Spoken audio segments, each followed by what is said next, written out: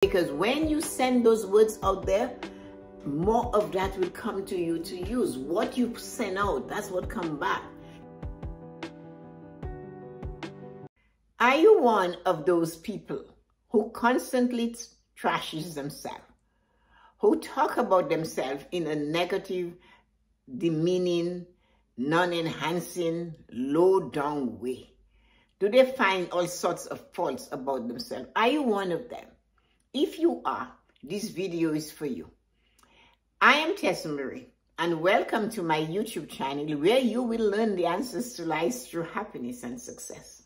Subscribe to my channel so you can be notified when a video of this nature is released. If you are one of those people constantly trashing yourself, always criticizing yourself, never ever seeing anything good about you. You criticize from your hair to your toenails and everything in between. You criticize everything happening around you. You criticize your environment. You go back and you criticize your birth and your childhood and all those things. You're constantly putting yourself down. You look it, you feel it, and you wear it. You do not enhance yourself. And it's time to stop that. I always say to my friends, the world is going to do it for you. The world is going to criticize you and put you down if they can. Why should you add to it? Be yourself. Enjoy being the person that you were born to be. Stop trashing yourself. Stop finding fault with yourself. What might be a fault for you is a treasure in somebody else's eye. And you don't know who that person will be. And that is why I'm bringing you this video today. Too many times I have heard and seen and listened and observed people who find the best thing to do is to demean themselves, put themselves small, make themselves little, saying things like, I'm stupid, I'm uneducated, I barely scraped through high school. Well, you know what? That was then. And if you're not happy with where you are, with your schooling, then you can make a choice. You can learn. I know people who've picked up a dictionary. I think they still have those around. Picked up a dictionary and decide to start from A and learn a new word, the pronunciation and the meaning and how to use it in a sentence. And they developed a great vocabulary and they picked up a lot of knowledge because the inquisitiveness of learning that new word caused them to go find out about that word more. They started reading better books, educated themselves about world affairs. They paid attention and they listened. And then they were in a proper way that they could command the English language and have a conversation about nearly any subject. They weren't professional on it, but they knew something about the history of this or that, or the geography of a country, and all different things, and what happened, what was invented, and by whom. They educated themselves. That was a weakness they had, they felt they had, because they didn't go past high school. And as they said in the beginning, before they realized they were worthy and had the capability to learn, trashing themselves about what happened. Well, what I'm doing with this is this. Stop trashing yourself. Begin to see yourself better. Begin to improve on you what you do not like. Raise your bar. Using demeaning words is just making it more demeaning. Using words that keep you down is keeping you more down.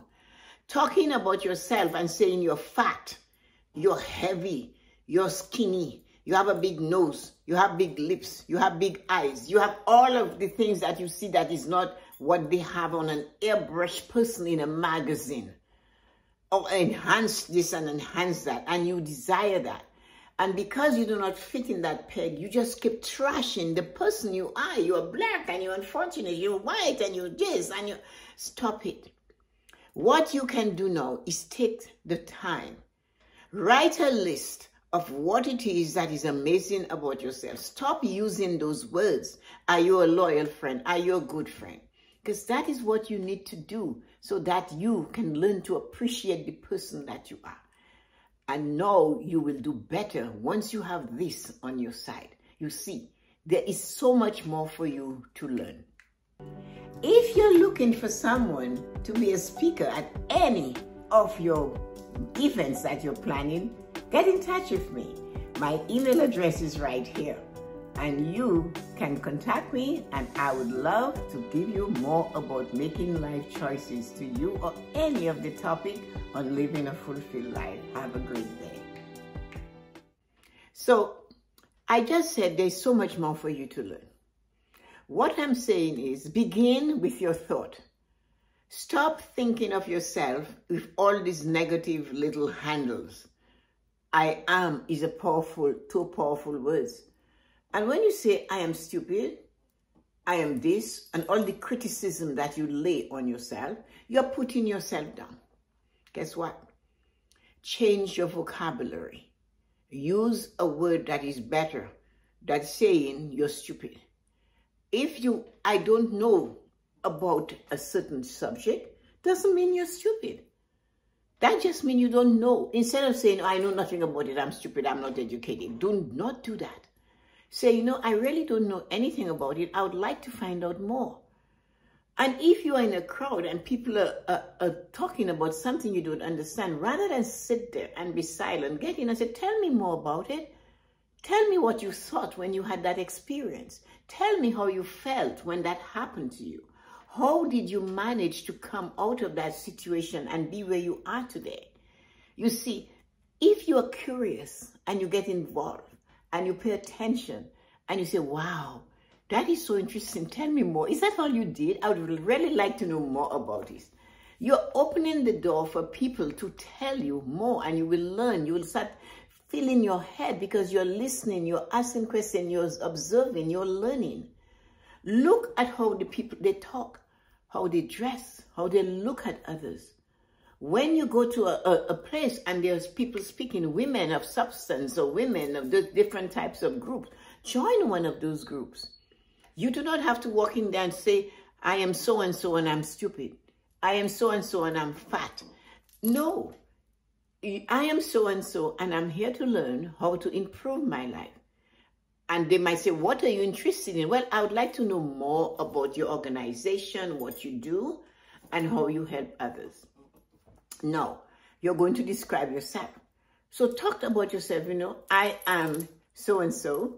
I was born over in the city. I came to this place to work. I have a job there. I do this. And I am working to improve my health. If you're heavy. So I am going to get involved with this organization so I can learn from women or men or whoever that have improved themselves. Because this is where I want to go. That's, you ask and you're bold. Remember, you can share. If somebody snickers at you because you want to learn and you ask a question and they make a remark, ignore that. That is their little bit of no confidence, immaturity that is coming to the surface. And you have to move about that. Do not take that personally. What they're doing is how they're feeling. They're immature. They do not realize that you are learning, and you cannot learn if you do not know, and you cannot know unless you ask a question. So be bold and ask a question. How do you do this? What would you do with this? How does it taste? Get involved. Because, and you say, yes, I'm working on losing 50 pounds. And you look like you need to lose it. Fine. And when you say that, do not feel bad and make excuses of what happened. You are that. And your job is to get to where you want to go. And what it is you would recommend for me. Listen to the recommendation. Do a bit of it, what you can do, if that's what you're looking for. But stop saying that you're fat and lazy and you feel this and you're that and you're stupid. And no, there are words that are better. You could say, you know what, I'm a full-figured woman. I would love to lose some weight. I need to find out what it is I need to do. Can you help me with this? Instead of starting to say you're fat and this is that and nothing fits you and all of that.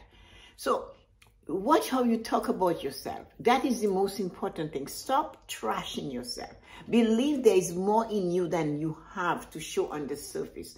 And then go get the help. Ask questions. Raise your bar. Raise your standards. Improve yourself if you do not like it. But stop using words that are demeaning, because when you send those words out there, more of that will come to you to use. What you send out, that's what comes back. Your words are like boomerangs. You trash yourself. You show that you have no respect for self. Others will do the same to you. And now you have to fight yourself and those around you. So remember, stop trashing yourself. Seek the help you need. If you think you desire to be fixed, realize you're worthy, you're good enough, you have everything you desire to live a fulfilled life, and work on it because you are worthy. Be sure that you're putting all of you to making you the person you want to be. Have a great day. If you like this video, just click here. There are more videos of this nature to be released anytime and you'll be notified. Have a great day.